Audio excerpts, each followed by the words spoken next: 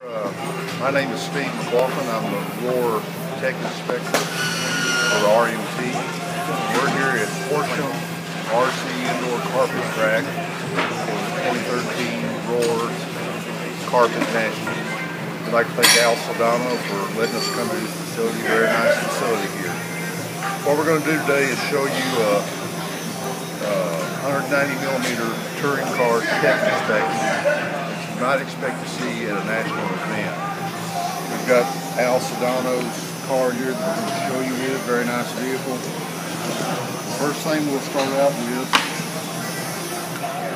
we put the car on a level surface and we check the ride height. We don't want the car very low to hang up on the carpet.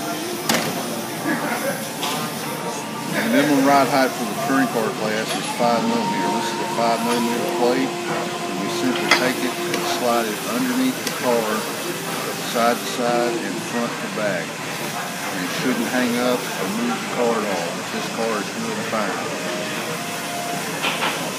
After that, we'll take the car and run it through this dimensional box.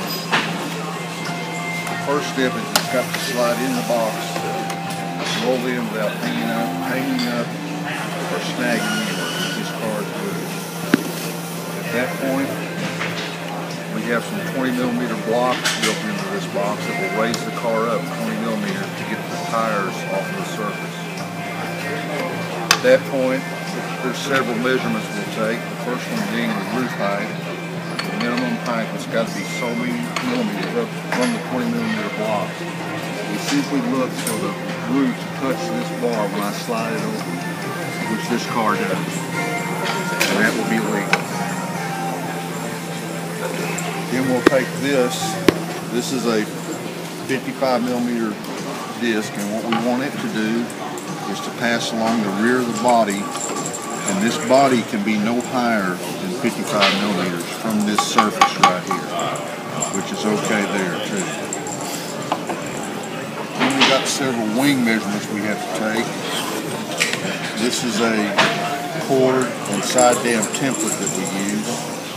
The side dams have to fit through this window. His slides over real well, that's okay, and this side is okay too. The cord measurement is from the trailing edge to the leading edge of the wing. And here again we want this template to slide over without hanging up or snagging anywhere, which there again it does just fine. There's one more measurement that we do on the electric touring cars, and that's back here at the back. This trailing edge of this wing will be no more than 10mm behind the rear bumper of the body. And what I'll do is I'll start out taking the straight edge and putting it to the back of the body and just touch the rear edge of the wing.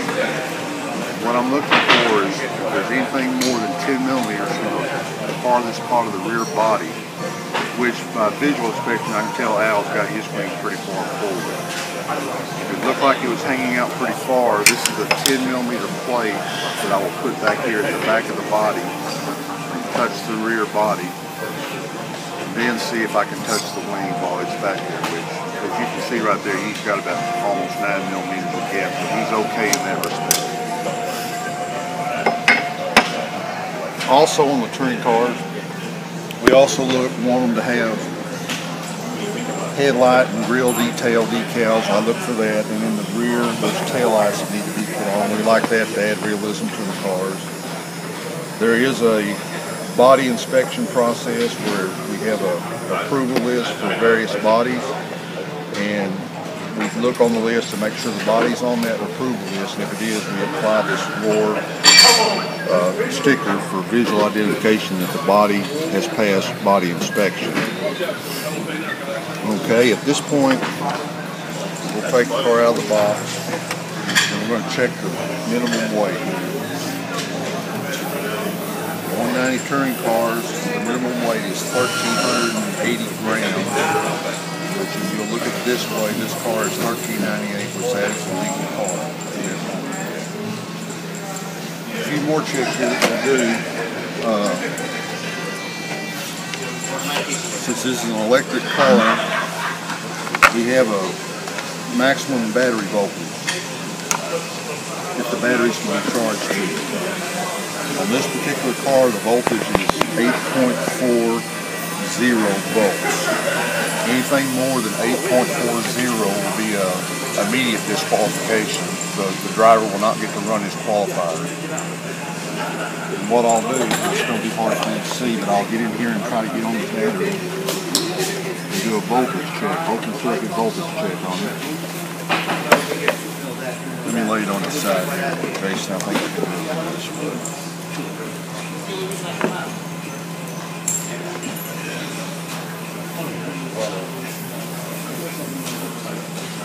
You see this battery's a little soft. It's at 7.92 volts, but that is legal. It would be legal to run at that voltage. Also, while I have it here, we can do what's called a battery temperature check. We don't want the batteries, some people are heating their batteries up, which can cause a safety issue.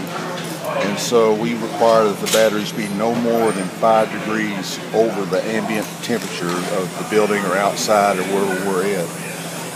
I'll simply take a infrared scan thermometer and take a scan reading of the battery.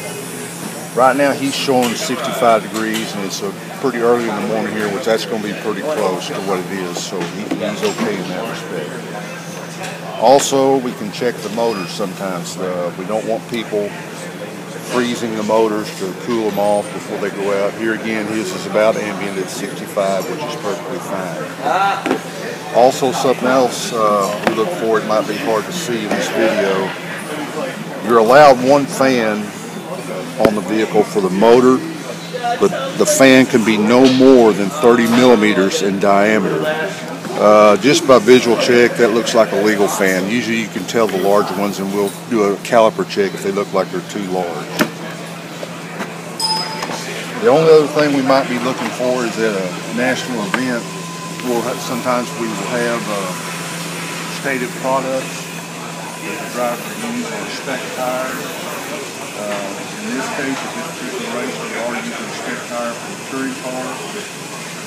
Before the drivers go out, they will buy their tires, and we will put stickers on the inside of the tires that are serial numbers.